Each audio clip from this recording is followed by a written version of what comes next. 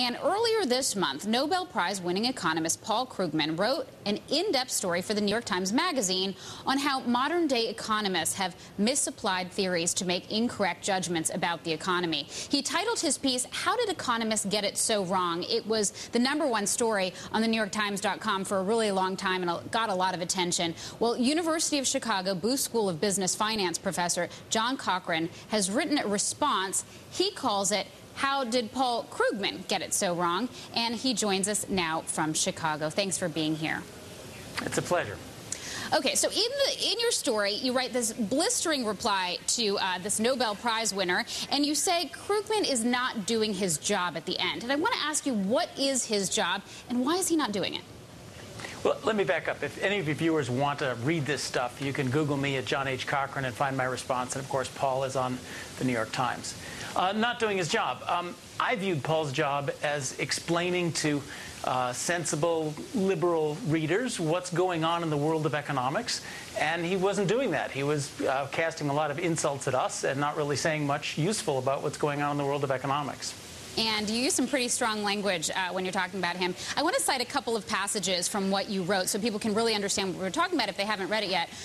So, quote, "Rather than source professional writing, Krugman makes stuff up, boldly putting words in people's mouth." That's one quote. We also have, "The biggest and saddest news of the piece, Paul Krugman has no interesting ideas whatsoever about what caused our financial problems.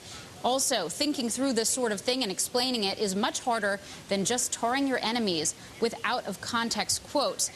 Let's break down some of your points here. You center on efficient markets associated with the Chicago School. What do you think Krugman got wrong in disparaging efficient markets? Well, he didn't really say anything deep about it other than he doesn't think markets are efficient. Efficient markets is a very simple idea. It's basically markets are competitive and it's awfully hard to make money. Which I think everybody knows. It's awfully hard to make money on the stock markets. It says, the prime thing efficient market says is that nobody can predict where markets are going. If you could, it would be awfully easy to make money on markets. So Paul, he doesn't like that, but he doesn't have much to say about it, and there's an enormous amount of empirical evidence, serious thought about that he just didn't address. And you think, you suggest he thinks that repeated stimulus is the silver bullet to recovery. Why should we disagree? Well, there's lots of serious work about stimulus, not just my opinion, not just your opinion, not just did somebody's blog post say something or other about it. There's a lot. We've been working for 40 years on exactly when and how does stimulus work. The bigger problem I saw with the piece was that we've had this fascinating to an economist and troublesome to people in the world crisis for the last year. And all Krugman had to say about it is, well, people were irrational. Somehow the government is really rational, and it can take care of it, and the government should spend like a drunken sailor to stop it. That's it. That seemed pretty empty compared to all the interesting things I see going around with our financial system. Wouldn't it be worse if they hadn't spent all that money on the stimulus? Wouldn't the crisis be worse? I don't think so. Let's maybe, is this the point to get into a stimulus debate?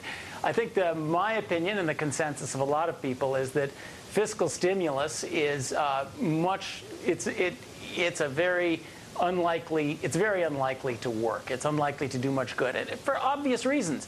If I borrow $1 from you and give it to somebody else, he's got the money, but you don't. So how is that going to do much good? Okay, let me ask you this. Do you not think that he had a compelling point that economists failed to see this coming? Don't economists deserve some of the blame? Oh, you bet economists failed to see this coming. Everybody failed to see this coming. I don't think no economist I know ever pretended that he knew how to see bank runs coming. If you could see this stuff coming, if anyone could see this stuff coming, it wouldn't happen. So that's not the measure of anything. These things are unpredictable. What economists do is try to understand the mechanics of how these things work, how we should set systems up so it doesn't happen again, how we should avoid all the panic and other problems that come with it. But nobody ever pretended that we could see these things coming. Okay, so you're a proponent of sort of unfettered free market capitalism, am I correct? I'm not doctrinaire. I look at the evidence, I look at the theory, I look at what hangs together. In many, many cases, freer markets tend to work a lot better than governments running things. I think that's the judgment of history. That's not a belief or a doctrine. Okay, John Cochrane, thank you so much for giving us your point of view. It's causing a lot of people to really be excited on the internet and engage in this debate. We appreciate it.